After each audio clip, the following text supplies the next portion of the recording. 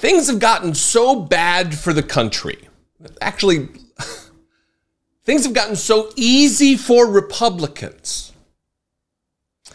And the reason I say they've gotten so easy is they don't have to try hard at all to lie, because they know their base will lap up the lies as though they are truth, as though they are nourishment.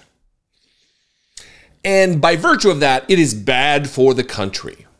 I'm going to play a clip here of Donald Trump, a little longer than I'd like to, not even 2 minutes, but a minute and a half or so. So prepare yourself. There'll be a timer. If you can't stand the look of his stupid face or his voice, just skip through. Look at the timer and skip through. But Donald Trump is whining about a gag order and his First Amendment rights being trampled upon, being squelched, being nixed, while standing in front of a camera and a microphone that is being broadcast globally. He whines about not having free speech. I tell you what, we'll just play the clip and we'll analyze this blow by blow.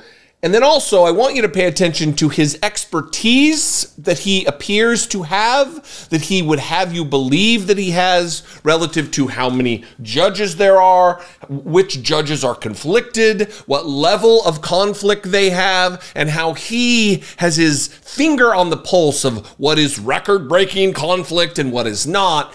And then we're going to go back to a post a couple of days ago where he acts like, I don't even know how this works. What? First, watch Donald Trump have his free speech rights trampled upon while speaking into a camera and being broadcast globally. People know, and people know it's very unfair. The gag order has to come off. People are allowed to speak about me, and I have a gag order, just to show you how much more unfair it is. And the conflict has to end with the judge. The judge has a conflict, the worst I've ever seen. And it has to end with the judge. The gag order has to come off. I should be allowed to speak. Every time I come out to speak to you, I want to be open because we did absolutely nothing wrong. I showed you yesterday 32 stories of experts, legal experts, and I don't have one the other way. 32 stories of legal experts saying very strongly there's no case, this case should have been brought. Trump did nothing wrong. And they say it strongly, Trump did nothing wrong.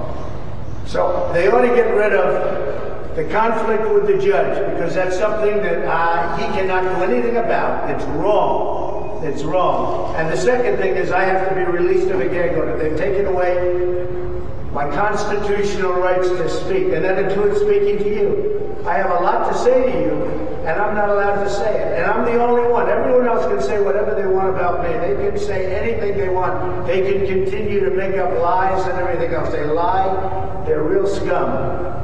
But you know what? I'm not allowed to speak. And I want to be able to speak to the press and everybody else about it. So why am I gagged about telling the truth? I'm only telling the truth. They're not telling the truth. The judge has to take off this gag order. It's very, very unfair that my constitutional rights have been taken away. Thank you very much. Are you going to keep posting about Michael Cohen? You want to talk about Michael Cohen? The gag order does not restrict Donald Trump from doing anything other than attacking employees of the court and a few other parties. Those parties are not talking about Donald Trump. They are not attacking Donald Trump. Donald Trump still can talk about the judge all he likes. Donald Trump can still talk about the prosecutor all he likes, but he is not allowed to attack jurors or witnesses in the case. That is intimidation, as we witnessed from my video yesterday, talking about a juror who requested to be let off the jury because of the fact that she is being outed and attacked by Donald Trump. And she was fearful for her safety. But as far as Donald Trump claiming that this judge is the most conflicted I've ever seen, it's the most conflicted in the history. I've seen a lot, and this is the most conflicted. You can't have it both ways, Dum-Dum Donnie. You cannot have it that you are an expert with your finger on the pulse of everything that's going on, and you understand in intricate detail the goings-on of courts and judges and recusals and everything else. Because just the other day, you posted on Truth Social this gem. You said, I thought strikes were supposed to be unlimited when we were picking our jury. I was then told we only had 10, not nearly enough when we were purposefully given the second worst venue in the country, capitalized weird for some reason. Don't worry, we have the first worst also, as the witch hunt continues. Election interference!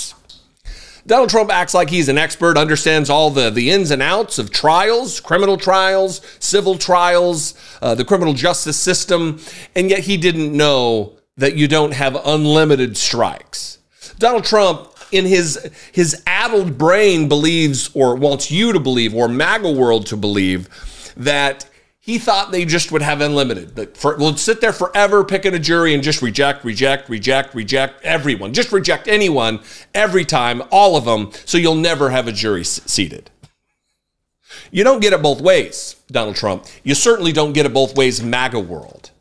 And you're not being, your freedom of speech is not being trampled upon. You're not allowed to interfere with witnesses, with jurors, in your case. You do not have a constitutional right to do that using speech or any other right under the Constitution of the United States, Donald Trump, which is another thing maybe you should brush up on since you've already taken an oath to the best of your ability. Support and defend this document. Protect and defend, I think, is the presidential oath, not support and defend. How can you protect and defend something you have no idea the contents of? And you want to take the oath again?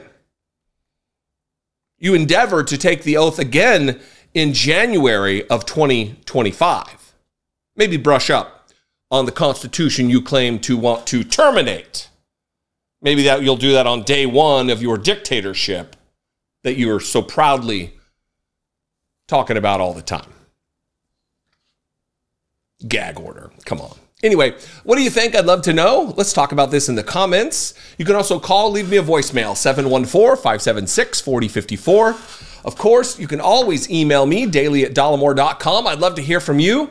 If I'm your flavor of political commentator and you want to help support my work, you want to help me do this, you want to help me make these videos, click the join button below, pick a tier, and become a channel member for $2 a month or more.